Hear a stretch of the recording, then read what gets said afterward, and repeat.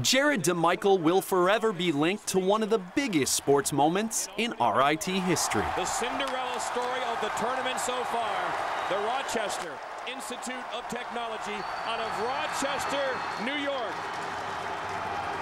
They're going dancing to the Frozen Four in Detroit. It's crazy that it was 7 years ago. Like, I mean, it feels like it was just yesterday, and still very close with basically every single player on that team. And now, obviously, we're a little bit older. We're getting married, or guys are having kids. So a lot of us are maybe getting a little bit chubbier too. But we definitely had a lot of things fall our way. But I think the biggest thing that I learned was just our team work ethic, and we were a team. Like, everyone cared for each other, and no one cared who was scoring the goal or making the save or blocking the shot. Every time everybody went on the ice, everyone was their biggest cheerleader and rooting for each other. And it didn't matter who was hopping over the boards. Like, you knew what every single guy was going to do on the ice, and you were excited for each other. And it was definitely a special time. After that magical season, DeMichiel elected to go pro, but quickly realized a long-term career wasn't going to happen. When did you realize that, you know, maybe this isn't going to be a career that I can sustain long term? For me, like, it was a great experience. I'm happy I did it.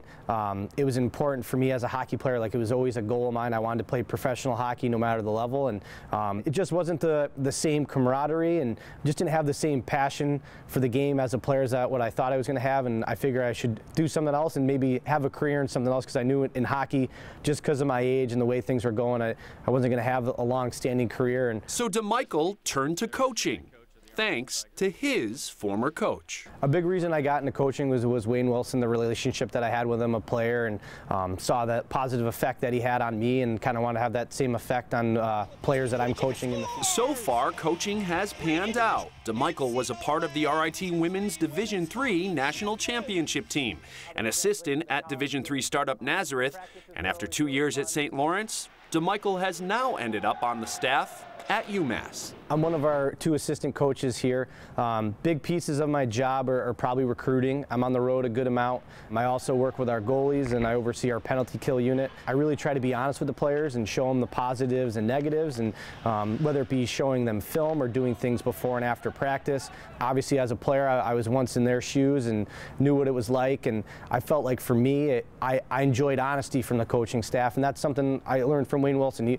He was going to be hard on you from time to time, but he was always going to be honest with you. And as a player, like, it allowed you to have a free mind, and you're open-minded about things. And I think when someone's honest with you, you'll do anything for them. Can you see yourself wanting to be or being a head coach in the college level at some point? It's definitely a goal of mine to one day be a head coach. I think I need to continue to grow as a coach and as a person, and I'm still learning, but I think every head coach is probably still learning, whether they're 70 years old or 30 years old. But that's definitely a goal of mine, just like as a player, whether it's a goal to win a lot of games or score a bunch of goals. I want to be a head coach one day and be able to run a program, and hopefully one day I'm lucky enough to have that opportunity.